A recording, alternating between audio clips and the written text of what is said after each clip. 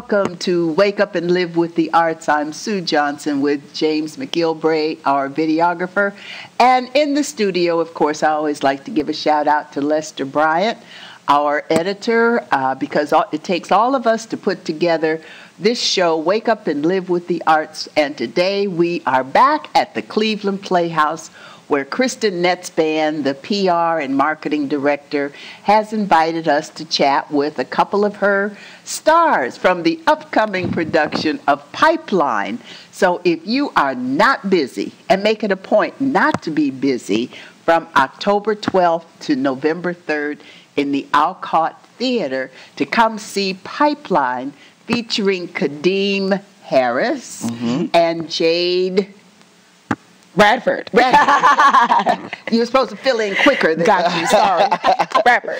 Yes. Jade. Hi, you two. How are you? Good. Welcome to Cleveland. Welcome to the Cleveland Playhouse. Thank you. And wait a minute, I'm welcoming you to Cleveland, but where are you from, Jade? I'm born and raised from New Orleans, Louisiana. Honey. New Orleans. Bring me some beignets. Oh, you are wearing my colors, though. You almost Mardi Gras in it today. Well, we got a few months before we hit that. I know, we got but you know what I do watch? NCIS New Orleans, yes. I have a few friends on that show, yeah. Okay, so I get a pretty good TV picture of what New Orleans is about. Oh, yeah. Especially during Mardi Gras. Oh, yeah. It's a good time. Yeah. Where are you from, Kadeem?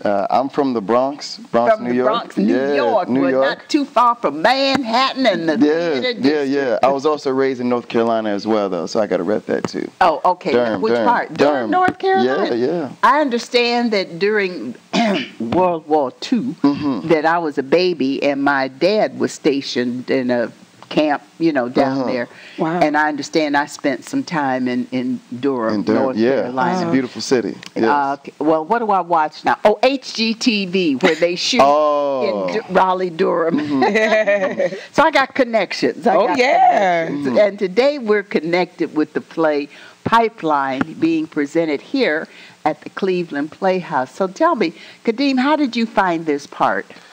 How did I find about this part? So I got a call from a good friend of Steve Broadnax, Story, and she was telling me about the play, and I had known about the play for a long time because I had read it when it was at the American Theater Magazine, and I fell in love with it. Okay. And I wish I could have saw the New York production, but she told me about it, and she was like, "Would you be interested in this?" And I'm like, "Yes, I definitely would be interested in this." And she told Steve Broadnax about me. And me and Steve had worked together in basically a few months ago. We did a reading together, not together, but in the same group together. Yes. And then, so he had already known about me, and then they just asked me to be a part of the production. I was super, super excited about it. So you didn't have to do a real audition process? Yeah, I feel like I had auditioned for Steve in June, a while back. Okay. So I think he knew about my work before then, and also my work in the reading too. So yeah. So that was kind of your audition process. Yeah. In this business, you're kind of always auditioning. For the rest of for your rest of your life, and everything that you do is an audition. Of course. So people see your work in something else, and then they're like, "Oh yeah, I think this person would be perfect for this." I tell my actors, put the camera on me for just a minute, James, darling. Okay, I'm forever telling the actors that I coach at Wake Up and Live's Actors Studio to watch the work that they do, and you never know who's in the audience. Directors, producers, stage managers, choreographers, assistant directors, agents, people who are watching you perform. And I even tell my film and TV type actors, you must do theater. Even if you don't really want to do that as your focus, do at least 3 to 5 plays, because guess who's in the audience? And you might be seen. So Kadeem is living testimony to that preaching and teaching that I do it with my actors. So Jade, tell me a little bit, honey, about how did you come to this project? I've never met Steve. I'd never I'd never met him, and I got an audition to do a self-tape. And I got this off of a tape. Me and Wow. Steve had never had any formal introduction to each other. So it was funny. We were talking a few days ago.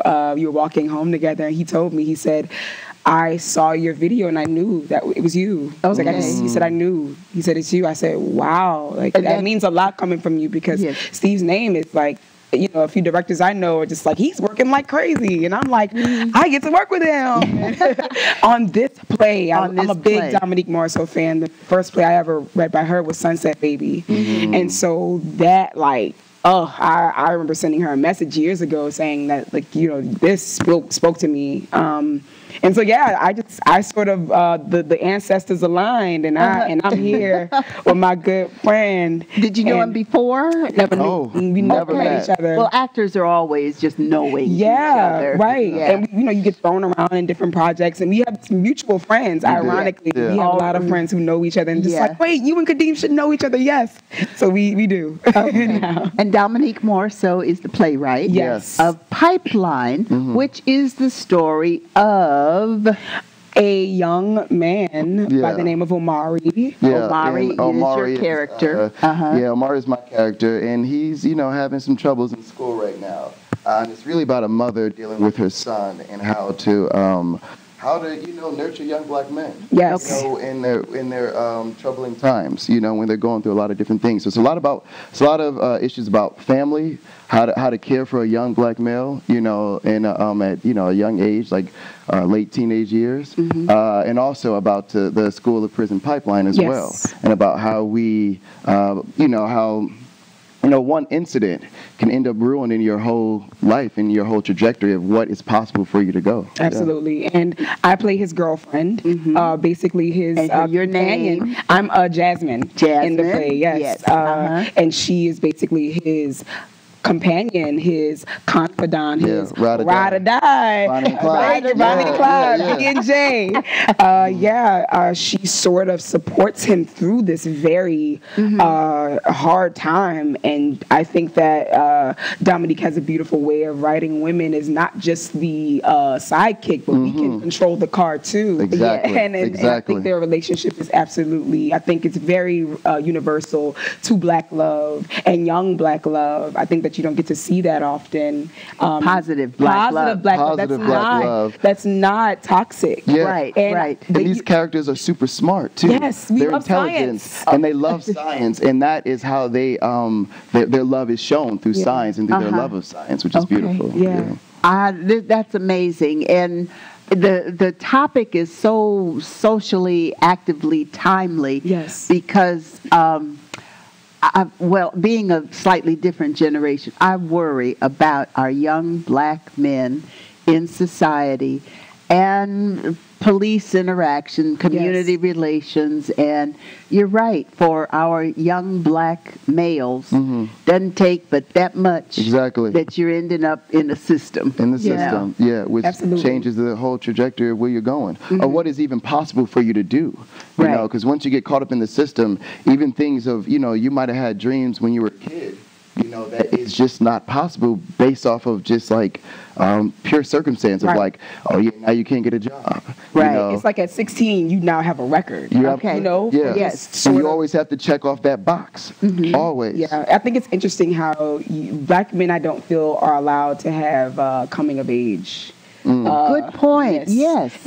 We aren't allowed to grow into ourselves, especially for black women. You know, I think that Dominique really touches on how our school system sort of aids in that, and how they sort of it's like one wrong thing. It's like, you're a criminal, you're aggressive, you're the problem, you're an outcast, and it's sort of like, I think it addresses how black men get disciplined harshly. Yes. In our school system. And black mothers have to be there to defend. Usually it's just the black mother there to defend her. But 90% of the time that it is the black mom or the mom. It doesn't have to, she doesn't have to be black 100%. Yes. You know, and you know, the schools in my opinion, the schools perpetuate I'm going to use the word the ugly side. I used to be a high school teacher, and I taught at Tri-C, and so I've been around for a minute.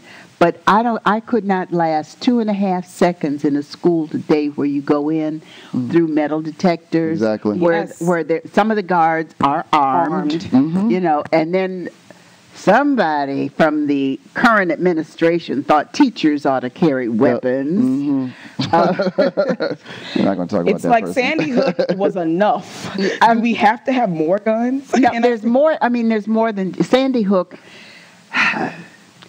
One still cries over all of them. All of the situations, and one of the sorry things, and I'm using that word about our government, our country. I'm again of an age where President Reagan's, I think he's Press Secretary Brady, who was his last name, got shot in the head, and he did survive. But now, and at that point, that was 1980 something. And do you know, I knew then, I said, nobody's going to do anything about guns. Wow. It's 2000, almost 20. What are they doing about guns? Nothing. And I don't care how, I don't want to start getting on a soapbox, but NRA, which has control, but our society is beyond belief when it comes to the issue of guns and the relationship to, I'm going to say, young black males in particular. So even with the Constitution, it's sort of like guns were sort of the Second Amendment.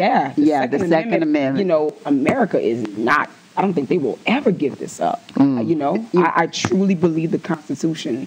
That was like I would have loved to be there to see when it was written. Yeah. I think, Second Amendment. I don't think anyone wants to not be able to carry, and it's sort of like a double-edged sword. How do you protect yourself if anything happens, but also how do we keep each other safe in public environments and not have mass shootings and not have little kids in their kindergarten classrooms be killed. How do we balance that? I don't know if there'll ever be a middle ground.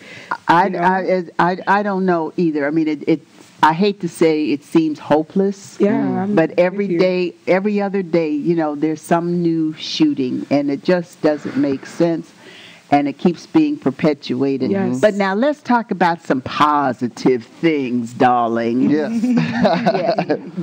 Who's the mom in this play? Suzette Gunn. She plays Naya. Ferocious. Love her. Yeah. Okay. And, Naya is she's a mother. She's also a teacher. She's also teaching in a very tough, low-performing school environment. Yes. So she's having to deal firsthand with young black men acting up in school too as well, and also her and her former ex-husband chooses to put Omari in another private school, thinking that's going to be better for him. Yes. Right, and then they find out that maybe this isn't the right place. So the mother is like, she's right now, she's in a really, really tough position of trying to care for her son, but also trying to teach students and trying to find a way to really get through. Like, what is the answer? Please tell me. And she actually says that to Omari in one of the scenes. Please tell me how to care for you. Tell me how to love you. Anything that you need, please tell me that. And I'm here to listen to you. I've listened to everybody else, she says. But now I'm ready to listen to you. And like a lot of times, like, as a young black man, a lot of people don't really do that. Don't sit there and like really ask you what the answer. They think that black men aren't capable of, assessing their feelings. That they're just these angry people, And then when when Omari, gets that, he has no answer for that because he's never really been answered that question. He's never really had to think about that. He doesn't even have the language right now to even answer that question. And to be more specific, the boarding school that we both attend is predominantly white. Exactly. Of course. And so I think that's another conversation that Dominique opens up, which is, when you take your black child out of this public school where they're going to interact with themselves more, and you put them in a space where they don't see themselves, how does that hinder their growth? Exactly. And how does that, how are they able to come into themselves? And that often is very hard. There was this documentary we all sort of watched called American Son. And I missed that one. It takes place over, I think, 10 years. Yeah, it's like 10 years from when they were like, I think, 5 or 6 until they graduated from high school. Two black boys that were in this very white public school, and how they both it just tracked their journey and education, and how they sort of had to keep up with this very high performing school, and like they felt like, you know, the pressure, you know, that you feel at that age to get good grades, but also like the pressure they felt as just being one of the only black men in that environment, and the prejudice that comes with that, and the white gaze that comes with that, white gaze, and constantly have to think about your identity while you're trying to learn something new with all these hard pressures. You know, that's just a hard situation. So socially, I remember there was one clip in there that talked about one of the young kids, and he was talking about dating, right? And he was talking about, you know, when they, I think it was like their first dance when they were like 13 years old, and all the other girls wanted to dance with the white students, and he was by himself and nobody wanted to dance with him. And then he was having a conversation with his parents, and he says, you know, things would be better if I was white, right? And they, you know, they don't have anything to say, right? And they're like, is that what you think? He said, but that's the answer, right? Right?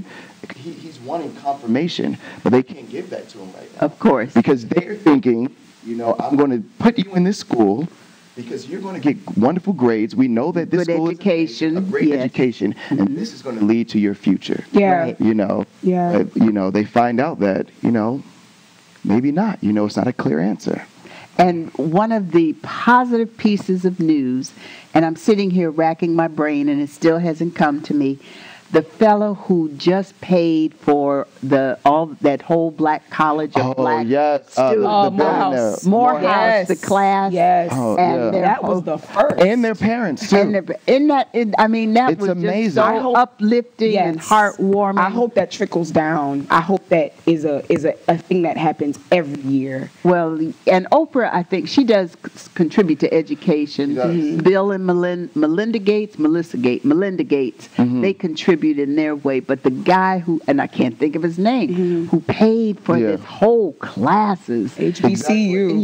HBCU. This helps people, you know, what is so impactful about this is that this helps them for generations now. Yes. You know, for their kids, right? So you're helping one student, but now you've just helped, you know, all their children and their children's children, so that they won't have to work off that debt for years. Yeah, you know, you already have a leg up.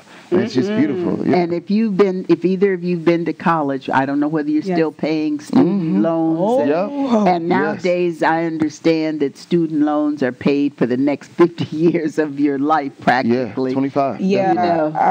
When people were in school in the 70s, I'm pretty sure school tuition was basically rent right now. Right. You know, and you can work an extra job and like pay off your rent. That's not even possible now right now. Tuition is like a mortgage on a house. My mother and I are, I think, in the same boat, you know, and I think that you want, I think, talking about elections, I want a president that's like trying to clear student loan debt. Like I want somebody that's actually trying to like see people to make it easier for incoming students and, you know, us who are alumni from our you know, our programs. And so, I totally think that like that was such a act of courage, and just like I think had to have a black man be in the forefront of that. I think that speaks volumes, and it put us ahead. It sure did. Now, as we're going to begin to wrap up shortly, but the name of the play, Pipeline, what does that refer to?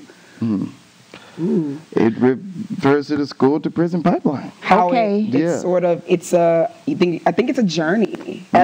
Precisely. It's a journey of sort of your first day of kindergarten, and you know, maybe you have white teachers, maybe you don't. But how do you identify? The criminalization of young black bodies from when they are in kindergarten up until when they go to prison, and that when you put metal detectors in schools and you're thinking it's for safety. What is that saying? What is that saying? What are you teaching your students? The environment. Who is really being protected in these environments, right? Who are we protecting them from? Are we instilling fear in our children when they come to school every day? Yes. Are we instilling in them to to not feel as though they are worthy of a non-metal detector environment or a non-security armed gun having environment. Like, are we worthy of that? Are Black kids worthy of just going to school and being Black kids and making mistakes and being able to get a slap on the wrist and being able to grow and not being ridiculed and immediately what's the word? Put down.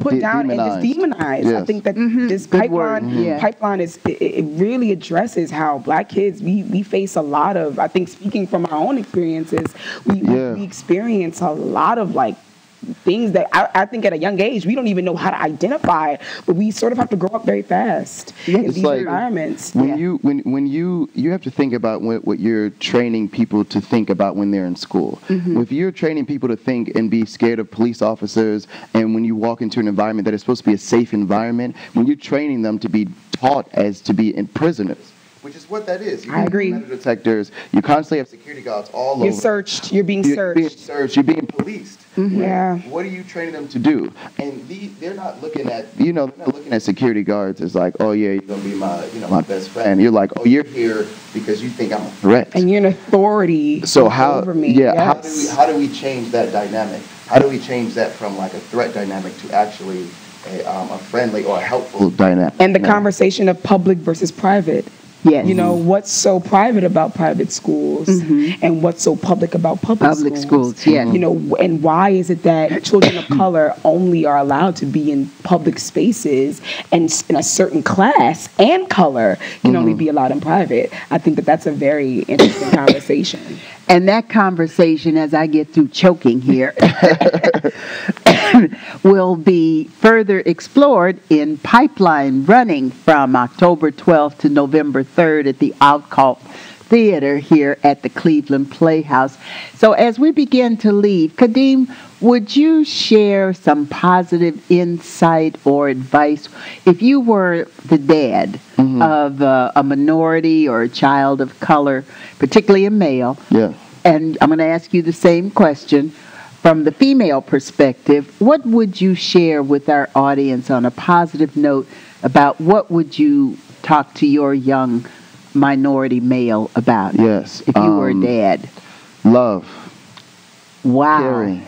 Being there, being present, and knowing how to love. People need different ways of loving. Knowing how to love, asking your child, what do you need from me in this moment right now? And I think it's important, that we change the shift of dynamic of how, young fathers talk to their young Black males, and we bring more love into it, and caring and understanding, and not just like the hard fist and the hard hand down, and that, the hard authority, that we need love and we need caring as well. And I would love to see, I hope the demographics have changed. I've not checked them lately.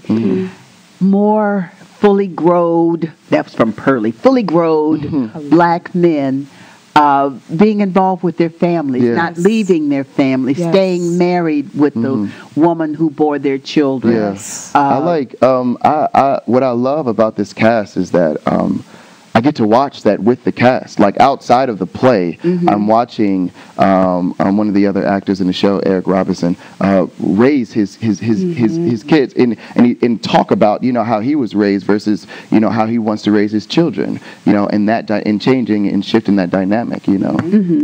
Well, see, I'm of a generation where fathers were generally around. It's a newer, well, it's not that new, but a newer phenomenon about the single mom families in history, because my generation and maybe the one after, the families were a given. It was a given. So as a mom, what would you share with your young minority child? I, coming from a single mother household, I definitely would instill self-love That I think is so key in bringing up a child, letting them know that they are valuable, that they have that their existence has meaning and purpose. I want to instill in my young black man to respect women because we are your creators. Yes. I want to instill in him to never be afraid of his blackness as well, because that's what makes him beautiful and strong.